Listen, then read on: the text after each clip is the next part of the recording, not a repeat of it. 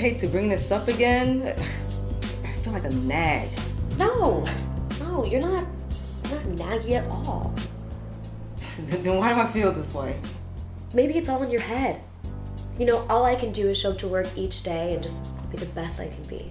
Then why do you keep parking in my space? My knee hurts. You should totally give the space to me. And it's my spot. I have a bum knee. Your space is closer. It just makes sense. It's my spot.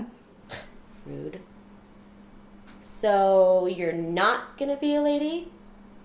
What if I were handicapped? You're not handicapped.